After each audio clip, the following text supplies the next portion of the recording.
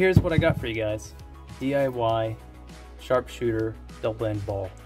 All it really is a tennis ball and a ball shock paracord, a ball bungee shock paracord, I think that's what it's called.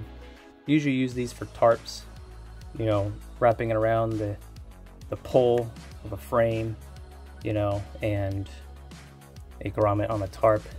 But not today. Today we decided to make a sharpshooter ball for boxing.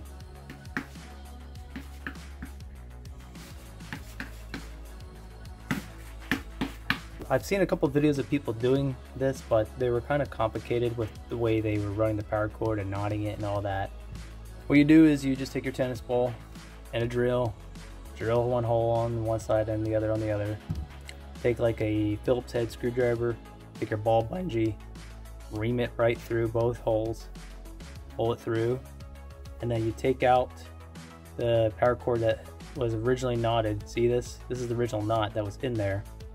You fish it out, pull it out, make your own knot again, and then pull it tight and make sure that knot gets in there.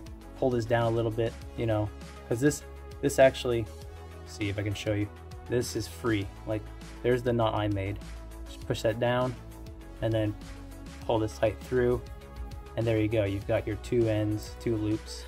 Then you just use whatever kind of paracord or bungee cord, hell, even braided line for fishing can work. You know, you still got this flex right here. So this is how I have mine set up.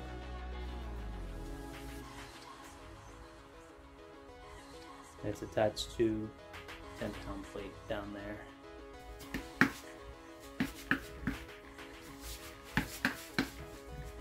Yeah, so that's probably the best thing about this. You don't need gloves, you don't need wraps, just bare knuckling it. And that might be great for some of you guys that maybe don't have the money or don't want to bother, you know, training with gloves, and you want to do bare knuckles, you know, or you don't have the room or money for a heavy bag as well.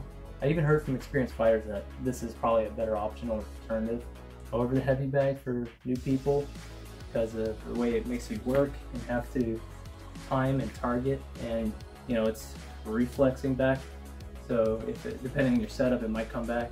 You can dodge, and hit it, and stuff like that.